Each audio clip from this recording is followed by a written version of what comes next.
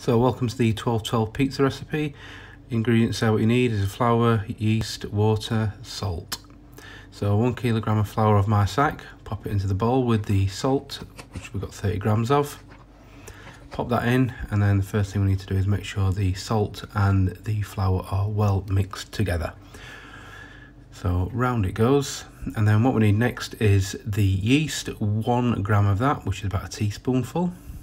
Pop that in the water and the oil and mix together, get a really good mix, make sure all the lumps are knocked out, and then once that's done, add that into the 1 kilogram of flour and salt. Mix those together with a fork, and when it starts to come together like that, as you can see on the screen, it's combining nicely together. It's then time to put that onto the mixing board. So just tip it out, and then just make sure you give it a good scrape out that bowl.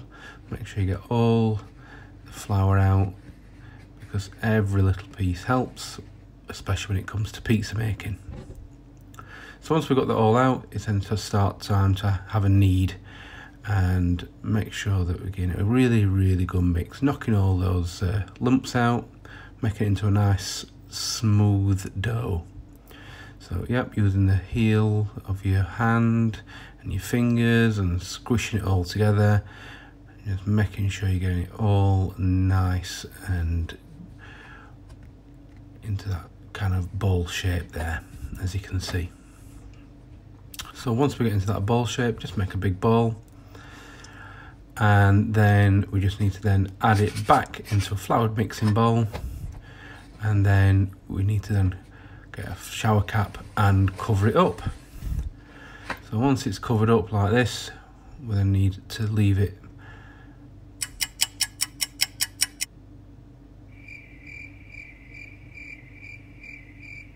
so the following day, 11 AM, we'll get it out of the fridge. There we go, lift it out. And what I want to do here is I want to leave this a good couple of hours, so just to come back up to room temperature, because making the dough balls will be a lot easier if we leave it out and let it come back up to room temperature. So after 1 or 2 hours, this is 1 PM on Saturday, now time to make some dough balls. So first thing, let's get the dough out of the bowl. Flour your hands. It's a lot easier if you put some flour on your hands. You can use oil on your hands as well if you wish. So lay that out onto the chopping board again, and then just make sure that it's in a nice bowl. And then we're going to do 240 grams. So cut the first one off and we'll just weigh it. So that wasn't a bad guess on that one. Roll it around, make sure it's a nice smooth ball. It'll make pizza making a lot easier when we come to making out the base.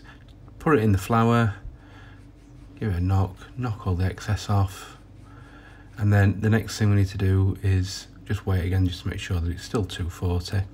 Now I use these takeaway boxes. You can get them from Poundland. They're really convenient and they're really easy to stack.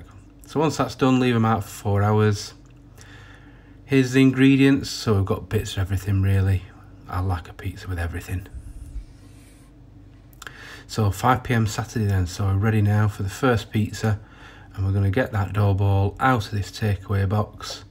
So here we go, and we're going to make sure that we're using plenty of flour, so that when we come to just putting it back into a bit of a circle shape, so remove the excess flour off the board, and then with those fingers we're wanting to roll out that pizza base, not going anywhere near the edges because we want a bit of a crust on this particular one. If you don't want a crust and you're wanting something thin, use a rolling pin.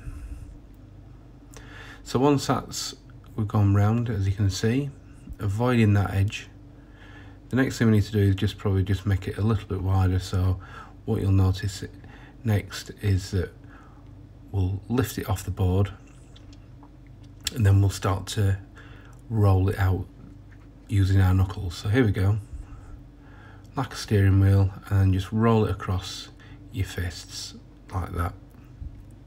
Put it back on the board, and then open the pizza base up. So on with some tomato sauce.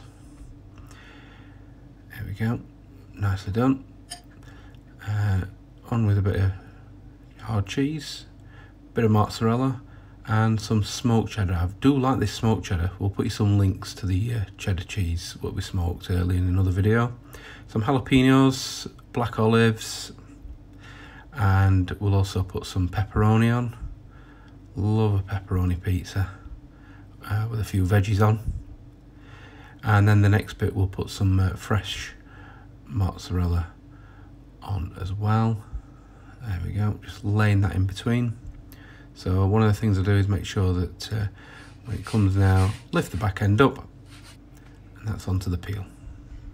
So into the oven, and what we're waiting for here is for that back edge to rise up as a crust, and then we'll be ready for turning it. So using the turning peel here, just warming it up, just lifting that up, just making sure it comes away, and then the first turn, and just keep it moving, as you can see, so it becomes brown on the crust. Have a little look underneath, that looks about done to me. Get the main peel out. Wow, look at that, beautiful pizza. So onto the chopping board, and listen to this crunch. It really, really is a crispy pizza. That 15p flour is fantastic value from Tesco's, and it really does deliver a crunchy pizza.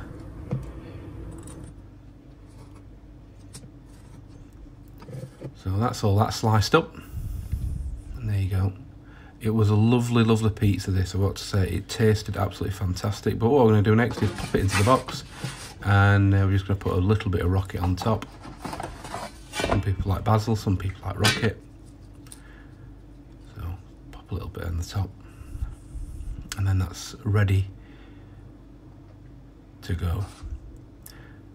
So here's another pizza I made earlier as well. This was very nice as well. So all that remains to say is thanks for watching, and we'll see you again on the next video coming up very shortly. Bye bye.